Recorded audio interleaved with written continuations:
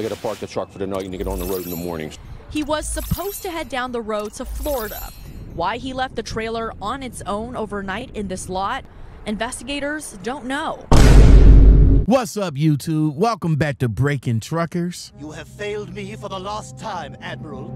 Didn't know I could choke you through the TV, did you? But I can. What's going on, YouTube? How y'all feel tonight?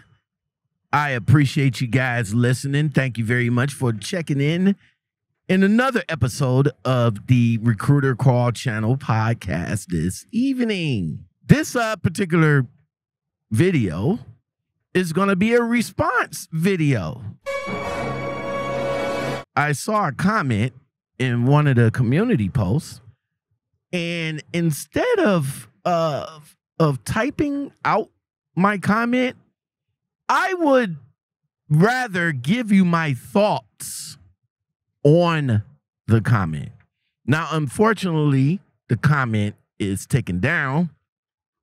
I wish I can put it back up, but unfortunately, it was taken down. So sorry, but I want to respond to you, Robert Vanacore. I hope I'm pronouncing your last name right. That's if it's your last name.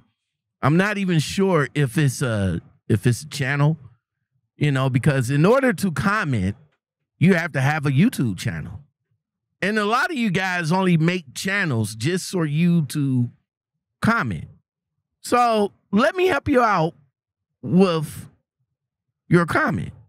So the initial post shows a driver went home. I guess it was his 10 hour or something like that.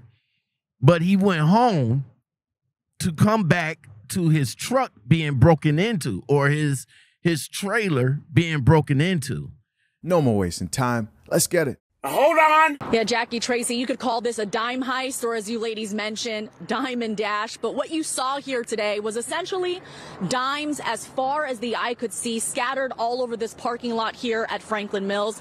And now that it's all cleared up, you can only imagine how long it took and how difficult it was to clean up all of those coins. At first glance, this may look like some sort of crime scene. They're pretty busy overnight, as we can see. But get closer and you'll see it's a dime scene. Overnight, a carrier parked his tractor trailer. That tractor trailer, police say, was carrying $750,000 worth of dimes. Its driver had picked up the load from the U.S. Mint in Philadelphia. Common practice with drivers to pick up loads. He was going to Florida.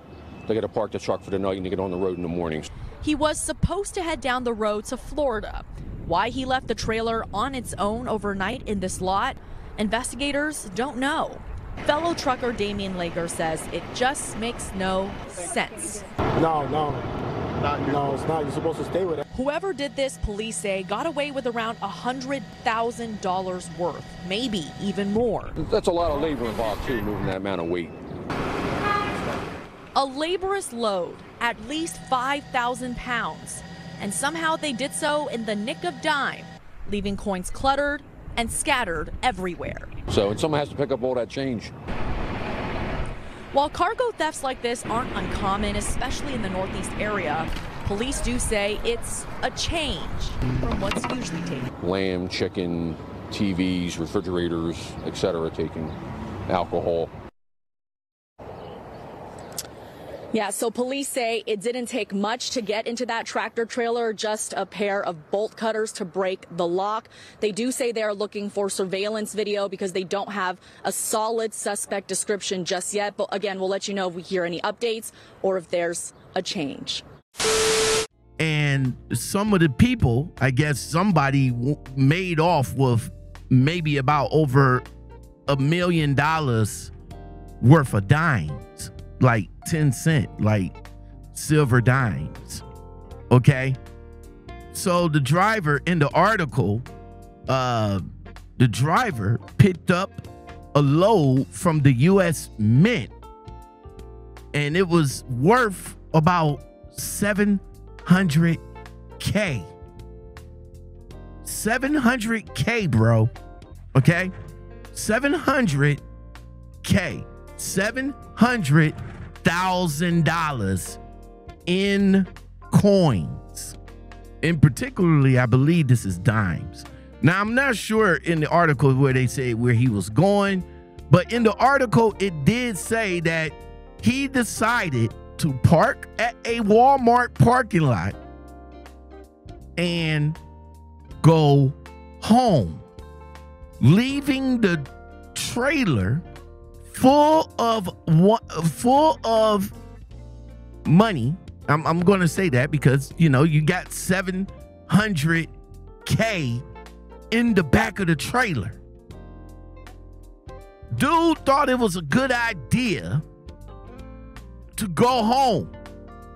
Like, hey, I'm just going to go ahead and park this $700K, this high value load.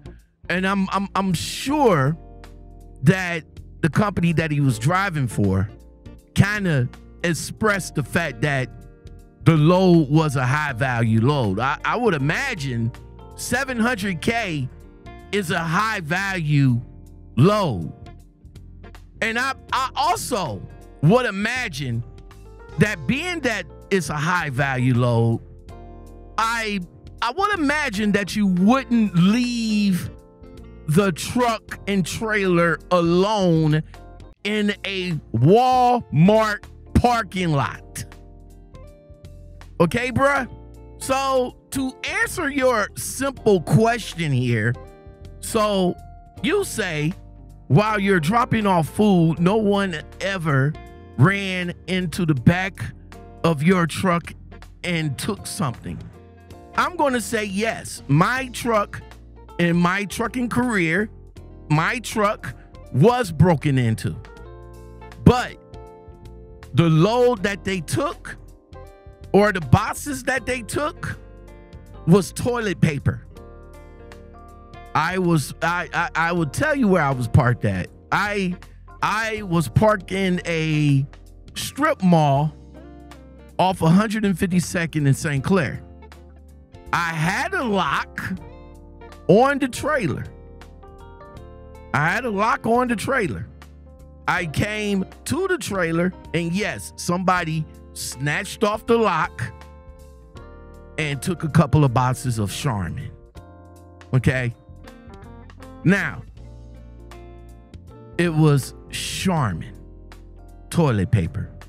Wasn't a big deal.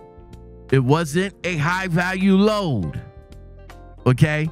So, a couple of boxes of Charmin, it's not going to hurt the company. You know, it was just a couple of boxes. As a matter of fact, it was like a damaged short type deal, delivered, good to go. But I would imagine the company would feel some kind of way if I would have left $700,000 in a Walmart parking lot unattended, bro. So I don't, you know, I'm not sure where you going with this comment. You know, that's why I wanted to, you know, kind of make this response video, because I'm not sure where you was actually going with this, but I'm going to assume you're not a truck driver. And if you are, I'm kind of hoping that you would not leave a high value load unattended, bro. Okay? Because we truck drivers, I used to drive for US Express, and we get high value loads all the time. And they would tell us areas, places not to leave the truck unattended and not to park.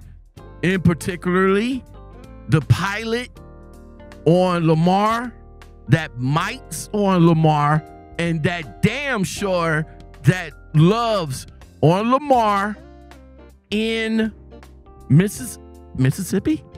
Is it Mississippi? No, Memphis. No, Tennessee. Memphis, Tennessee. Yeah, in Tennessee. Lamar in Tennessee. I'm going to say it's in Tennessee.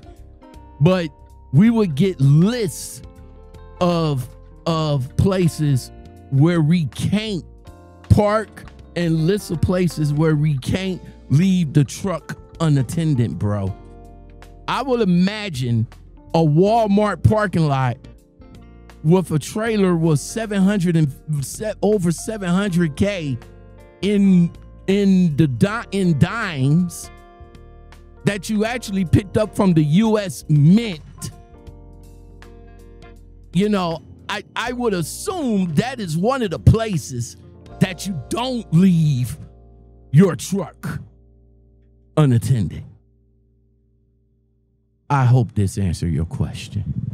Thinking of a master plan. This ain't nothing but sweat inside my hands. So I dig into my pocket on my money spent. Dig deeper, still coming up with length. So I start my mission, leave my residence. Thinking how could I get some dead presidents? I need money. I used to be a stick-up kid, so I think of all the devious things I did. Used to roll up, this is a hole up. Nothing funny, stop smiling. We still